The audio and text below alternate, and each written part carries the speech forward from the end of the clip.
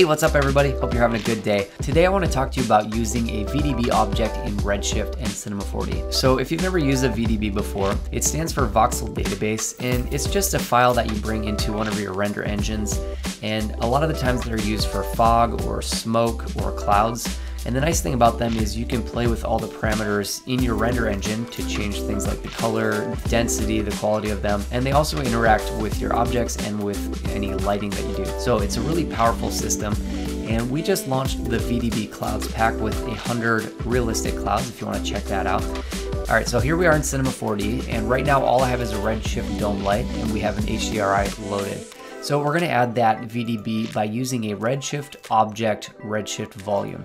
If we put that in our scene, we can see that we have a path option here, and that's where we're going to load our VDB. VDBs come in different qualities or resolutions. So we have 4 different resolutions for every cloud. So for 62, we have a .10, a .05, .03, and a .02.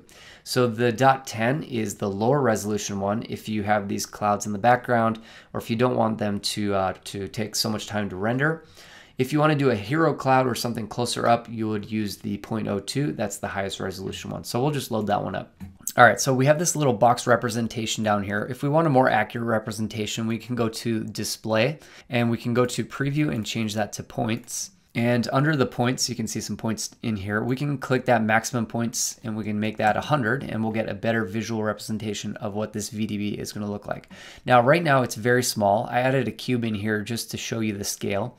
If you want to scale this up, go to the coordinates tab, and under the scale options, here's where you're going to want to do that. So I'm going to make these 15 by 15 by 15. All right, so I hit render and we don't see anything on that VDB, and that's because we need a material. So we're gonna go to create, and there's a whole section for Redshift materials, and at the bottom is a volume material. And that's the one we're gonna create and throw onto that volume object. And we're still not going to be able to see anything, I'm assuming, because if we go into our texture here, let's double click it. Here are all of our options for the VDB. And what it needs is a channel so that it can be seen. And right now the channel is blank. So to find out what channels are included in this VDB, we can go back to our Redshift volume, and under the object, we have an information tab. And right now it says that the only channel is a density one. So sometimes there will be other channels. If you're doing fire, there might be a temperature channel or something like that. But right now all we have is density. So we can copy and paste this density text into this channel, or we can just click on this little twirl down, go to Redshift volume and click on the density. And if we do that, now we have it rendering, but it doesn't quite look right. It's all black. And that's because any light that we have in our scene is not actually lighting this. It's not recognizing it. And we need to go into the lights and go under the volume tab. And under here we have a contribution scale.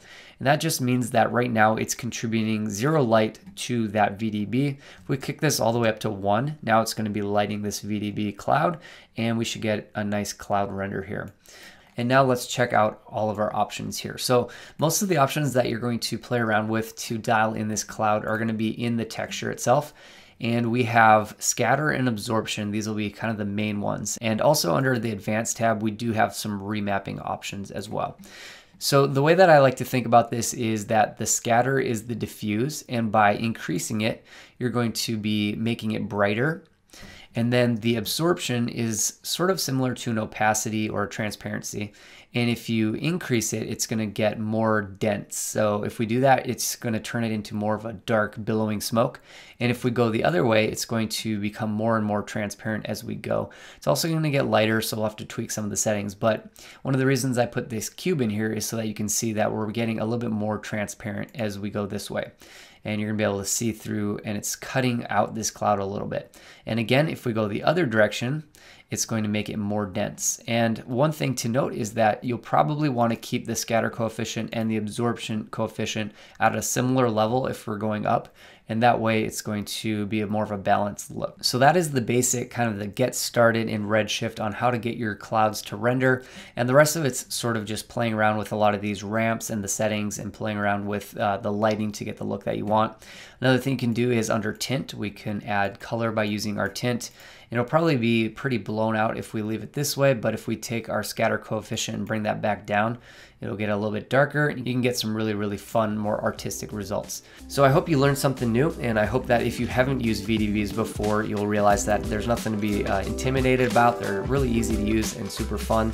And I hope you guys check out that VDB Clouds Pack, and I'm going to stop saying VDB now. Okay, bye.